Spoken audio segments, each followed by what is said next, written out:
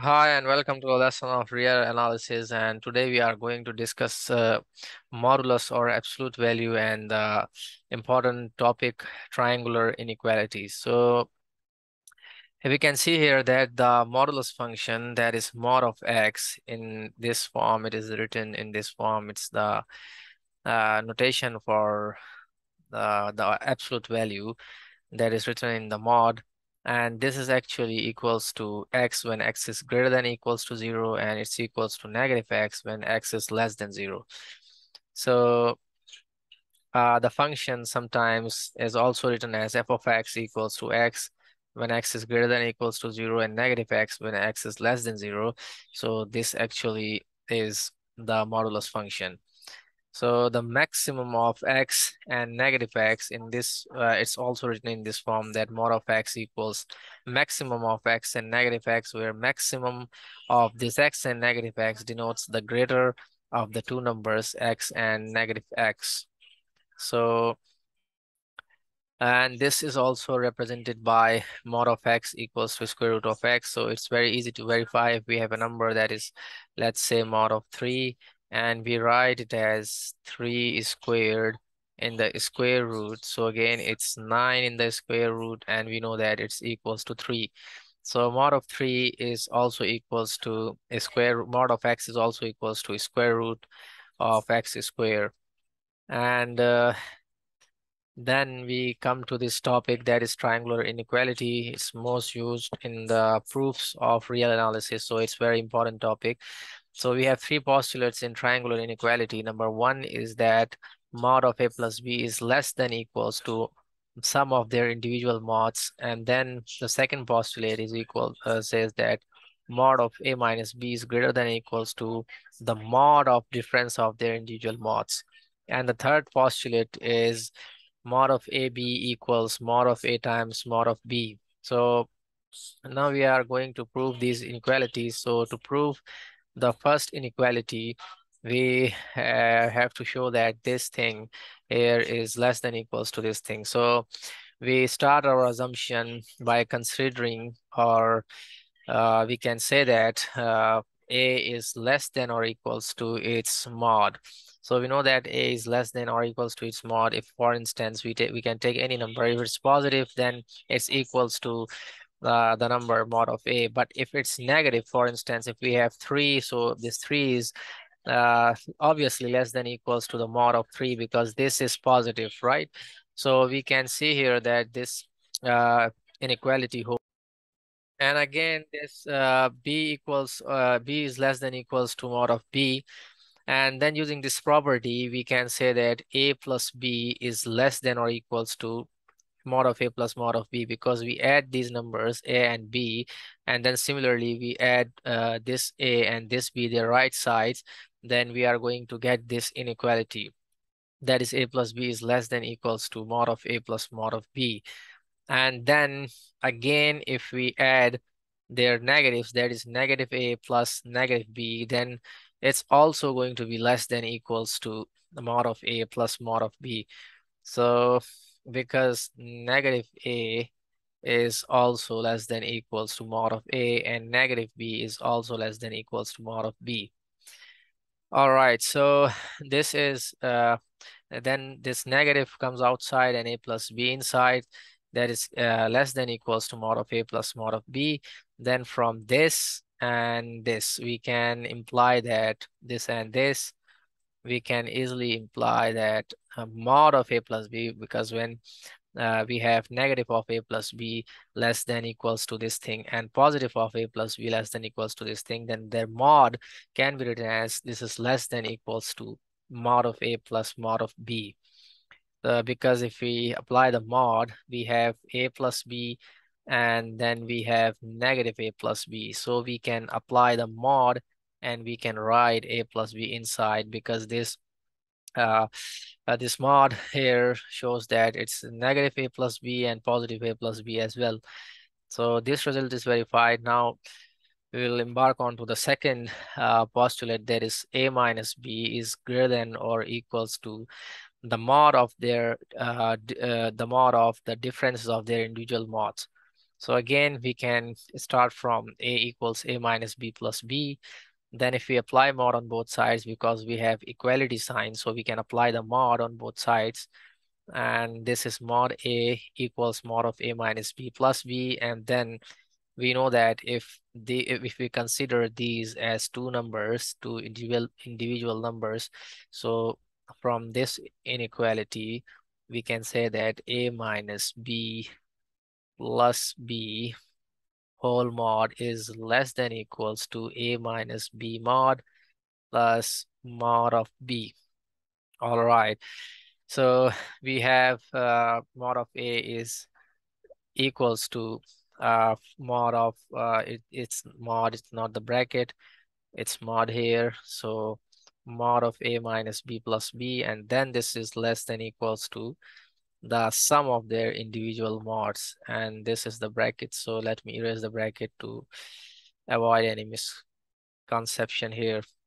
And then we have mod of A is less than equals to A minus B plus B. So this is the result here. And then again, we can start from B equals B minus A plus A. Again, apply the mod on both sides. This implies that mod of B equals mod of B minus, sorry, this is B minus A plus A. So B minus A plus A, which is again less than equals to B minus A plus mod of A. So this mod of B is less than equals to B minus A in the mod plus A in the mod, right? And now from this result here, this implies that if I shift this mod of B on the left side, so this implies that mod of A minus mod of B is less than equals to mod of A minus B. And we can box this result, and we will use this result below. So again, now from this result, this implies that mod of B minus mod of A is less than equals to mod of B minus A. So we box these two results, and then we have from here we can deduce that now this B minus A in the mod, so this B minus A is actual equals to A minus B because we have the modulo sign. And so this equality holds here. So B minus A will be equals to A minus B. For instance, 3 minus 4 in the mod equals 4 minus 3, because this is -1 mod, this is 1 mod, but this mod makes this positive. So 1 mod equals to 1 mod, right? So in this way, we can see that this mod of B minus A is equals to A minus B. So here we can deduce that mod of B minus mod of A is less than equals to mod of A minus B. Okay, so we can box this result here. And now we will move forward using this result here, this result and this result, that A minus B in the mod is greater than equals to mod of A minus mod of B. So now we will use these two results to imply that this A minus B in the mod is greater than equals to mod of A minus mod of B in the modulus. Because this mod of A minus mod of B, and this is mod of B minus mod of A. So we can write this thing as, for instance, we can write this thing as negative mod of A plus mod of B. Sorry, not like this, but mod of B minus mod of A. So mod of B minus mod of A, then again, these two we can use and apply the mod like this and write mod of A minus mod of B in the modulus. So this result is verified that mod of A minus B is greater than equals to mod of the difference of their mods. And then we have the third postulate, that is uh, AB is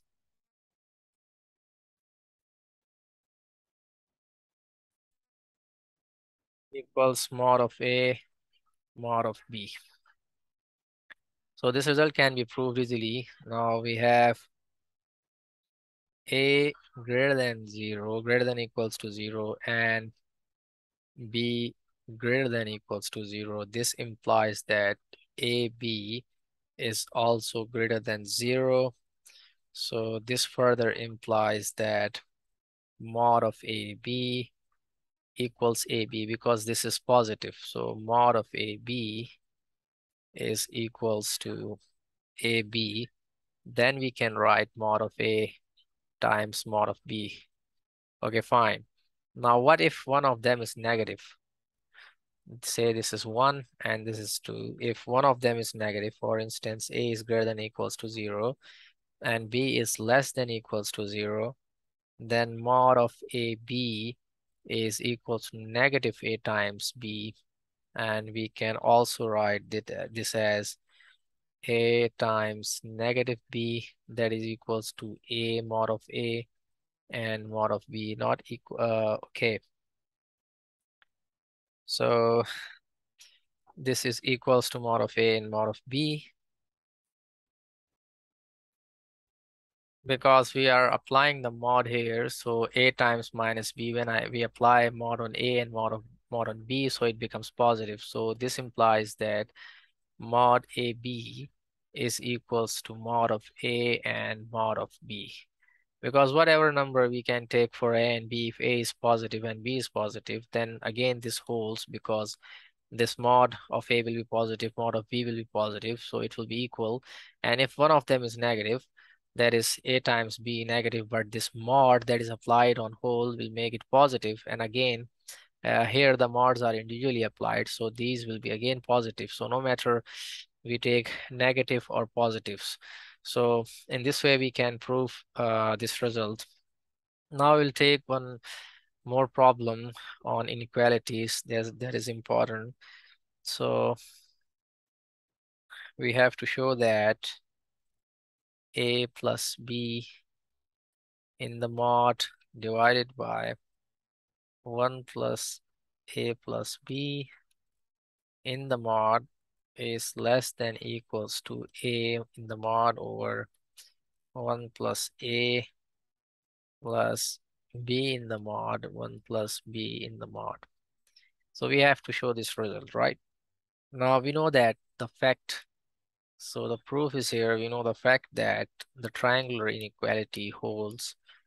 We already proved this inequality that is mod of A plus B is less than equals to the sum of their individual mods. So if we add 1 on both sides,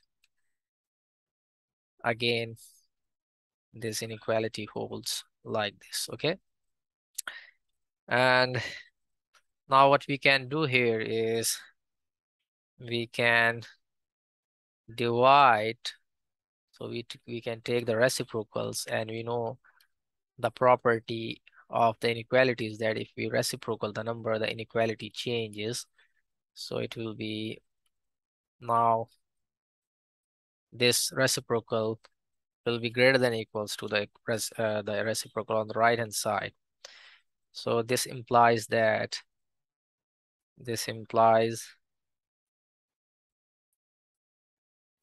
negative 1 over 1 plus A plus B is less than equals to negative 1 over 1 plus mod of A plus mod of B.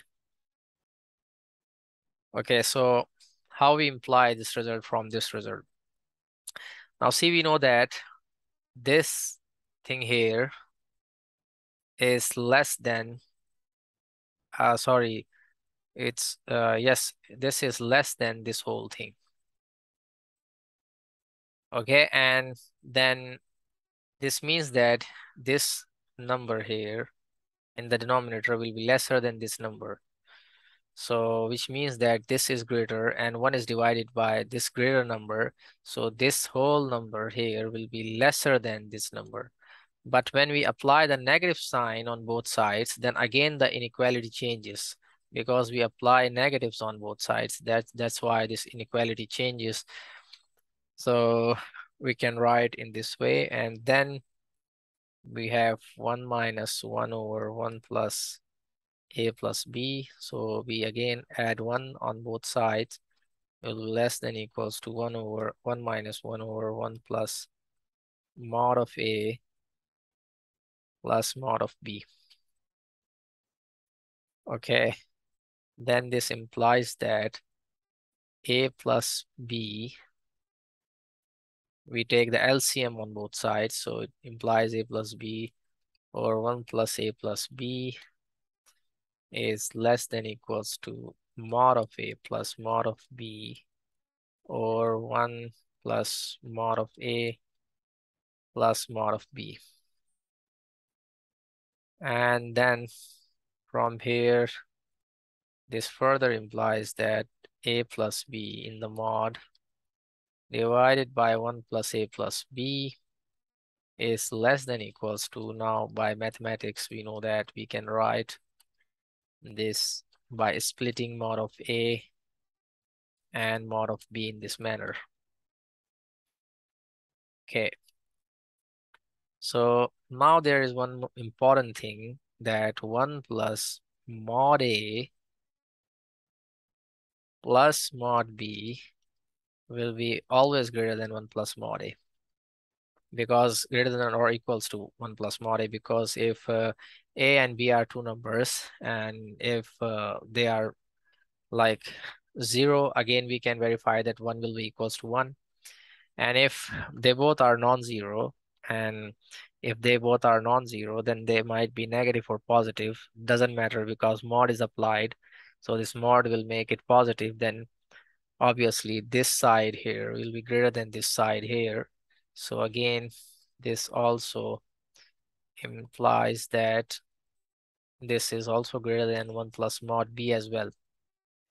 Now we can replace these results here because this thing is lesser than this thing. Now we will use these results.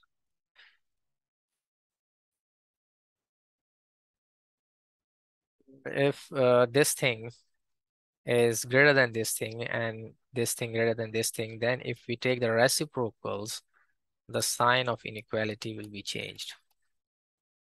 So the sign of inequality is changed in both cases. The sign of inequality changes, and then we can just substitute this result easily. Now we can, if this thing here is greater than this thing, and so we can replace in this equation, call it equation 1. So we are going to replace this and this. Okay, so these sides are greater. You can see that this is greater than or equals to this side is greater. So if this thing, okay, 1 over 1 plus mod of a plus mod of b is less than equals to 1 plus 1 over 1 plus mod of a, then we can use this in both of these results. So this implies that mod of a over 1 plus mod of a plus mod of b is less than equals to mod of a over 1 plus mod of a. So actually this is greater.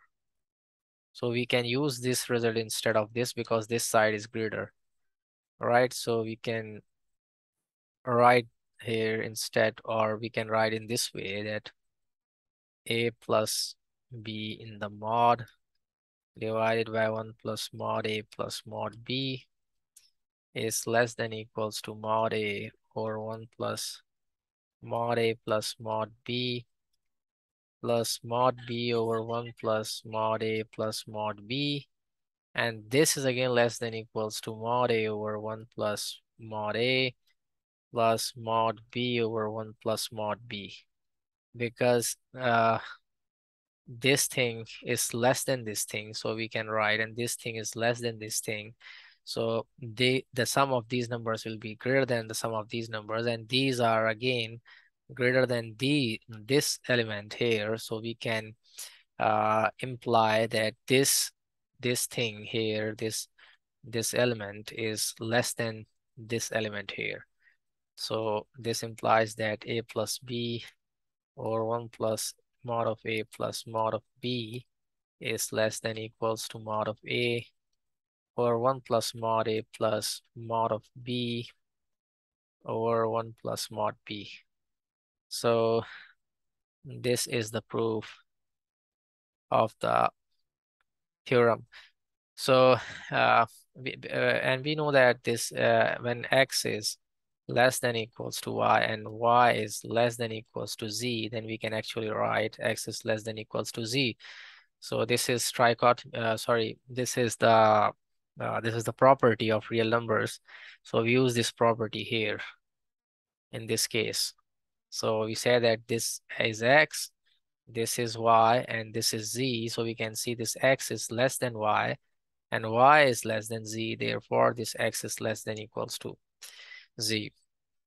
All right, so in this way we can prove these results. So hope you guys will understand this lesson, and we'll come up with some more topics in the next video.